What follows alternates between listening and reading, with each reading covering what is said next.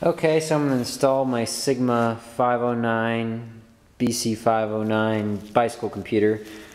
Don't have the battery in yet, but Sigma is a bicycle computer company. This is a cheapo bike computer, but I love it. It's like 20 bucks. I highly recommend it. So I'm installing the docking equipment and the cables right now on my bike.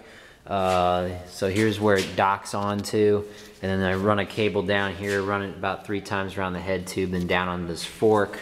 I put the magnet on the spoke on the opposite side of the rim from where I put the receiver here on the fork, so it works, because if I put it on one of these other spokes closer, it'd probably bump into that receiver there, and that'd be in trouble then.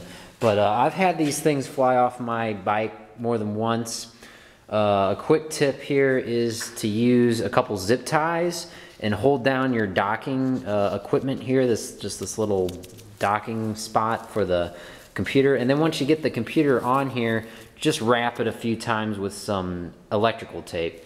I know it doesn't look pretty, but that's worked really well for me on the mountain bike trails, on the really crummy city streets. So just a quick tip. Thanks for watching.